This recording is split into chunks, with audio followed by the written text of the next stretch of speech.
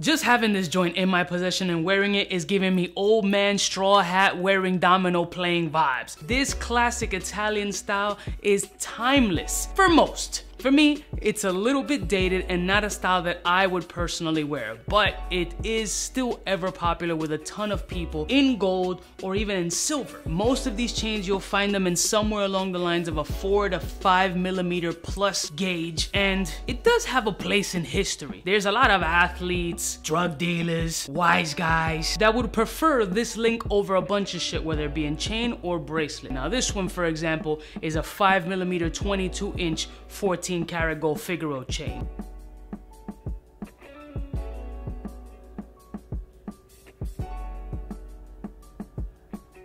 Want to flex on some next level, you throw on